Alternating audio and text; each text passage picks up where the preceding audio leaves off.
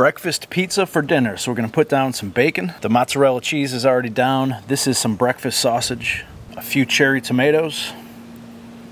We're gonna throw it in the mailbox for a couple minutes. It's about 500 degrees. Just gonna get a crust and then we're gonna put some eggs on it. And it's been about a minute and a half. That looks pretty good right there. Now for the eggs. And now right back in the oven until those eggs set up. So maybe a minute, 2 minutes. All right, here we go.